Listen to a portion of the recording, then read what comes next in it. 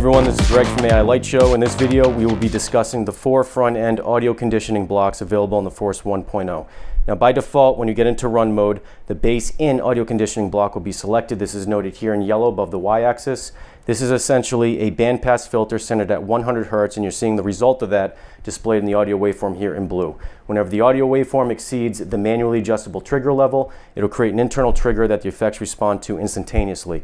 Now, you can access the different audio conditioning blocks through the Mac shift operator buttons 1 through 4.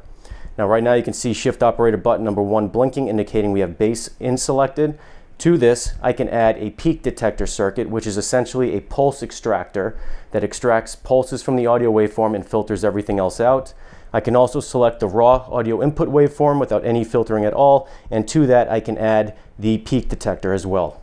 We'll go back to bass in. One other feature I want to mention is that shift operator button number 7 under max will give you access to a boost and compression circuit as well. This will essentially give you 40 dB of gain boost and 20 dB of compression, which means that you will get 20 dB of fixed gain plus an additional 20 dB of automatic gain control. And this is also noted here when you have it on or off, and you can turn that on or off at will.